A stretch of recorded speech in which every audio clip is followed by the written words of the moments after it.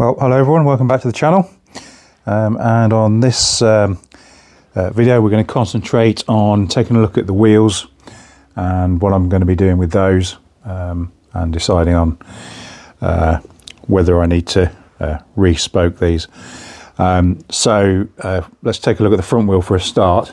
First thing I'm actually going to do is I'm going to take these and get the tyres taken off them, because my intention is to re-spoke all of these. But before I do that, I need to get these tyres off, obviously. This one I'm definitely not, in fact I'm not going to reuse either of these tyres. This one has got no kind of marking on it to suggest what it is, which tells me that it's probably older than the year 2000, so we're looking at 24 years old. And although the sidewall's looking pretty good condition, if we look along the top, you can see down in here it's all cracked and starting to perish, so we won't be using that one. The rear tyre, again period correct tyre. We'll try and replicate this as close as we can, or maybe not. Maybe I'll just go for Avon Road Riders if I can still get them, but we'll see. This one has got a marking on it there, 2913, which I believe means that it was made during the 29th week of 2013.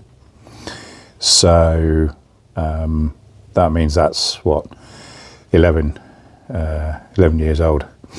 So again, it almost looks brand new, to be honest, this tyre. There's very, very little wear on it.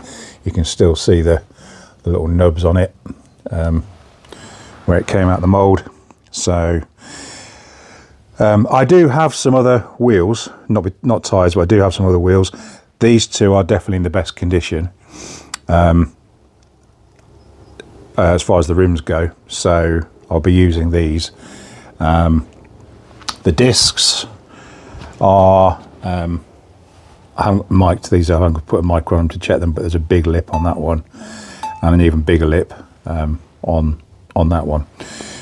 So I may have to source some new discs, but what I'll do is I'll check on the tolerances, see whether they're in spec, and take it from there. But anyway, first job to do is get these in the back of the car, get them over to the tyre place, and get these tyres off.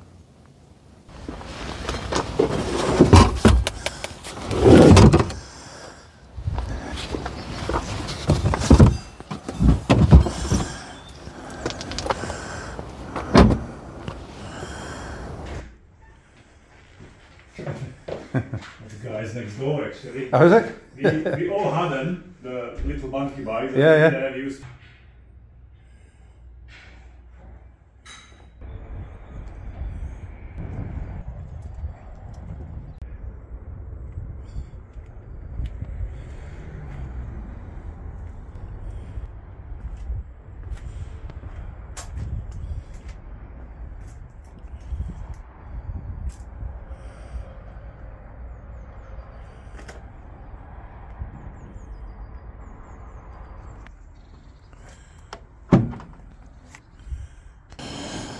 Okay, we're back in the workshop, and now we can see what we've got. First job to do is to get this disc off. It's only held on loosely at the moment. I'm going to measure this with a micrometer, but I've got a feeling that that's going to be below the minimum specification, so I may well be sourcing one of those. But let's get on with it and get it off. Pretty sure these gold coloured nuts aren't right, but they're easily replaced.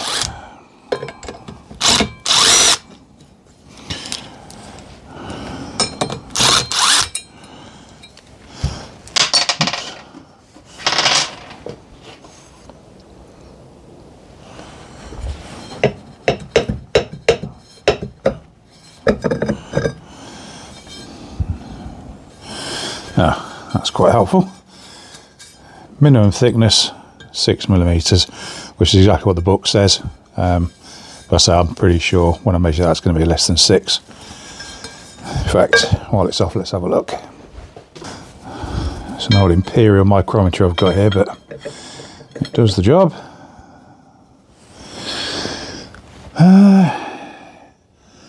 0.223, which I think, yeah, minimum is 0.2326, which is 6 mil. Let me just double check that. Yeah, 0.2362, and that's 0.2223. Yeah, that's below the 6 mil minimum, I'm afraid. So looks like we're gonna have to source another one of those. That's a shame.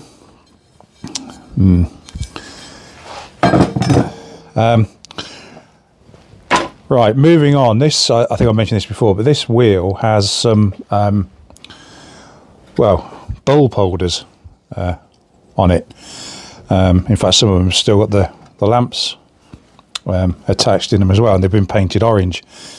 So at some point, this has obviously been wired up, so as the bike's going along, you get an orange glow in the wheel. Well, I can tell you right now that's coming off. So I'm going to get those off.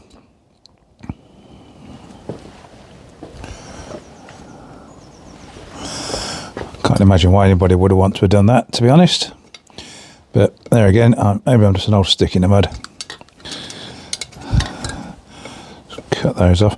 Actually, thinking about it, why am I cutting these off? Because I'm thinking about replacing the spokes. So I'll probably end up just getting my angle grinder and go through all the spokes on this. Might be worth me trying to clean it up first, see what the spokes look like.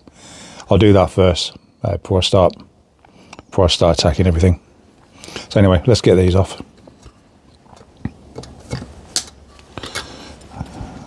This wheel came from the US. He said he couldn't find, the chap I bought the bike off said he couldn't find a decent wheel. I have actually got another couple of wheels, but they are in a lot worse condition than these ones. So he sourced this from the US, and there you go, there's one of the bulbs up. A little orange bulb. Oh, it's been painted orange. Yeah, he sourced this wheel from the US, and when I went to check the bearings out, which are all very good, by the way, I'm pretty sure they've been changed, because the bearings would have had, they wouldn't have had these specific bearings in. You can't really see it, but on here it says made in the USA, and the bearings I think would have been different bearings though. So these have been changed, I think, at some point. They run nice and smooth. There's no noticeable play in them, so I think we've got away with those, which is a good thing. Right, let's see if we can get the rest of this lamp off. So I say the plan with this really. Sorry, before I go any further, I know I'm jumping around a lot. This ring here, you're meant to have a special tool for that fits in here to get that out, to be able to get the inner bearing out from in there. But as I say, I've checked these bearings, they do seem absolutely fine. So I'm leaving those as they are. We get some pliers and try and get those off. I'll give it all a good soaking. See if we can get these spokes to come up at all. And if we can, all well and good. If not, then we might need to look at respoking it. Spoke sets aren't massively expensive, even for stainless steel ones, and if it's a relatively simple offset or there's no offset, and I'll show you what I mean by that in a minute, respoking wheels is actually not too difficult and can be done at home if you're careful. Lots of people are quite scared of doing it. I've done it a few times. And let's just set that bulb out before I break it. Not I'm worried about breaking it, I don't want the glass going everywhere. Yeah, I've done it a few times, and it's not too bad a job. Generally, like I say, it just depends on the offset. of the wheel. I don't want to get too far with how I clean this up. In other words, I don't want to get anything too abrasive because it's still got the original DID sticker. This rim is made by DID, fitted as standard, and the original sticker is there, and also on the front one. So I don't really want to disturb that. It'd be a nice little feature to keep, I think. And again, I'm thinking this is probably anodized looking at it. But I think that looks in pretty good condition. The only way of really getting in there and cleaning it all out properly though is to take it all apart. So the bearings are fine. This assembly here, where obviously the splines of the final drive go into, that all looks absolutely fine. So I'm not going to disturb that. I don't see any point in disturbing that. And if it doesn't come very clean in there, I'm not too worried because obviously you can't see that. The rim tape, actually it appears to be in very good condition. For what they cost, I'm probably going to replace it anyway. In fact, it might even break when I take it off if I do the spokes. But yeah, we'll take that. This is a tubed rim. So it did have a tube in it. When the place I've taken it to, Real Motorcycles, that you saw earlier on the video, this was full of like a green slime, which stops the tube from deflating if it gets stops the tyre from going down. Basically, if it gets a puncture, the green slime comes out and seals the hole, assuming the hole's not too big. Used on push bikes a lot. Pedal bikes a lot. I don't like it personally, particularly on motorbikes. I know it serves a purpose, but what it did on this one was it just bunged up the valve. He couldn't get the air out of it to get it off, so we actually had to drill a hole in the tyre, big hole in the tyre, to get it to deflate and then take it off. Okay, let's get these discs off the front wheel. We've actually done these ones up, by the looks of it.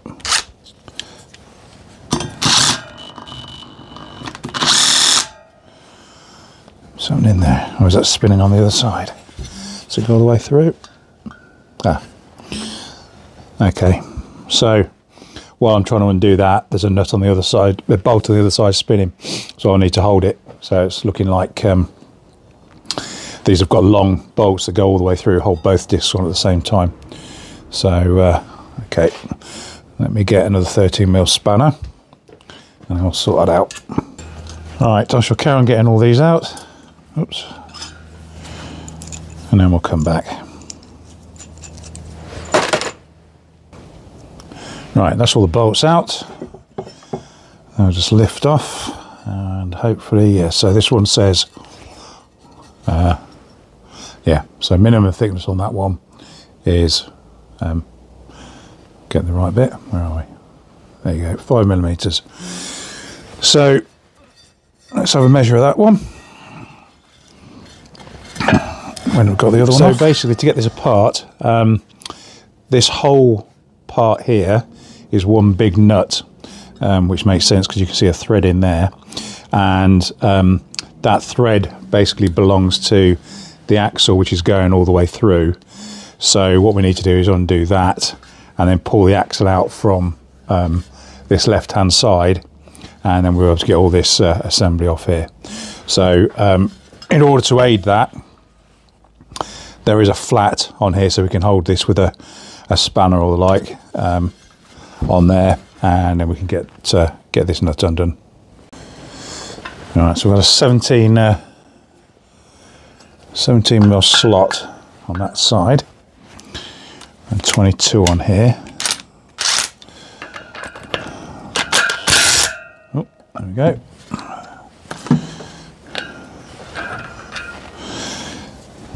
That's that part. And our axle is going to slide all the way out, which it does. And presumably this assembly all comes off. Yeah. Ooh, followed by axle looks fine. The disc. No obvious ridges in that. Little bit of discoloration, but nothing major. Just drop that through.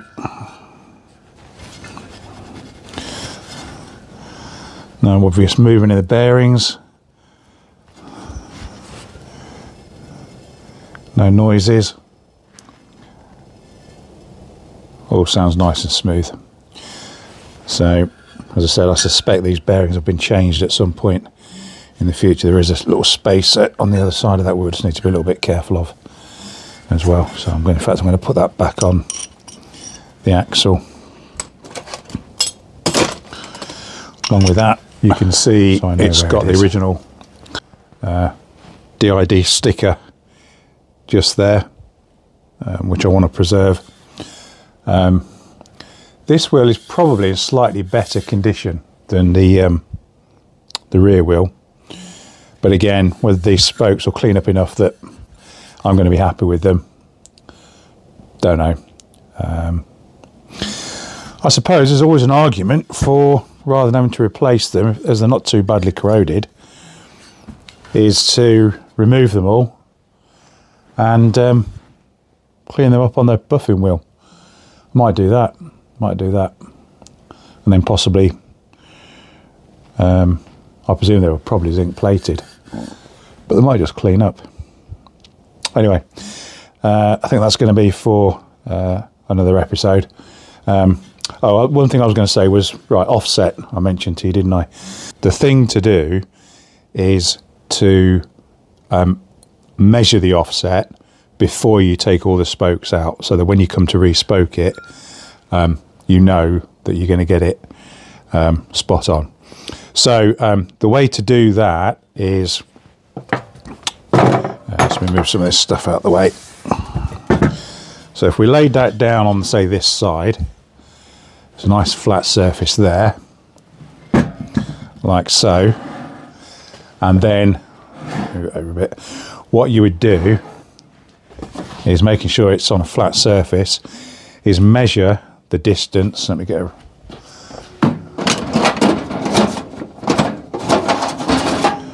ruler. Right, so what you do is you measure the distance from your surface to the rim. So the bottom of that rim is at 18 centimetres, sorry, 18 millimetres, and the top is at about 82 millimetres. So what I would do now is I would turn this around. I'm not going to do it, I wouldn't do it on here, I'll do it on I've got a marble sheet which I know is perfectly flat, so I'll do it on there instead.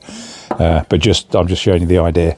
So basically that's what you do. You measure it all the way around. It'll give you an idea of how true or not the wheel is as well, of course. And then when you've done that, obviously if you turn this over and you tried it on that side, you're going to get an entirely different reading. Yeah, that's 30 and 95 if you measure it like that. So you've got to remember which side you did it. But basically, when it comes to lacing this wheel back up, what you would do is you would start off putting your spokes in, and then you'd pull it up, but you leave them all relatively loose, and you'd pull it up on one side until you've got that same measurement. And you just sort of work your way around, and then you can tighten them all up. And then what you do basically is you then go around and you tighten them all up in order to get them the right tension. But if I end up doing that, I'll show you that in another video anyway. So anyway, I'm rambling on again. That's it for this video. I will go and get these cleaned up as best I can. It's -4 outside at the moment, so I don't really fancy standing outside and doing it. So it might be a few days before I get around to that, because I think it's meant to be getting a bit warmer. But yeah, that'll be, I'll probably show you the wheels in the next video and see where I've got to and what I'm going to do with them. But hopefully before long we'll be moving on to the engine, and we're going to be starting to look at that. But yeah, that's it for this video. So thank you very much for watching. Give it a big thumbs up, subscribe down below, and I will see you in the next video.